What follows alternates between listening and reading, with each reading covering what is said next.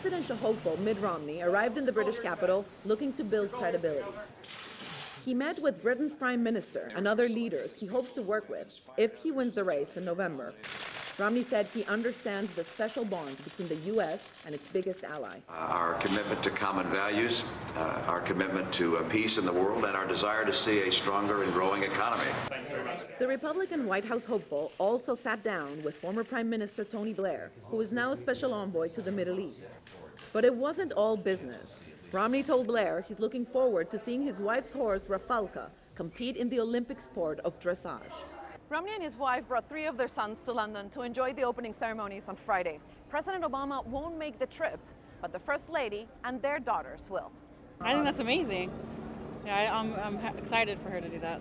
It's a very pivotal year, I think, for us in the U.S.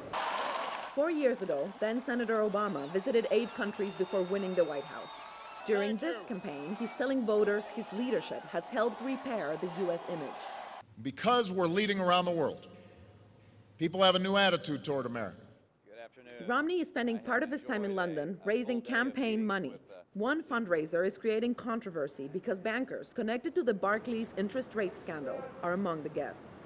Monica Villamizar, CBS News, London.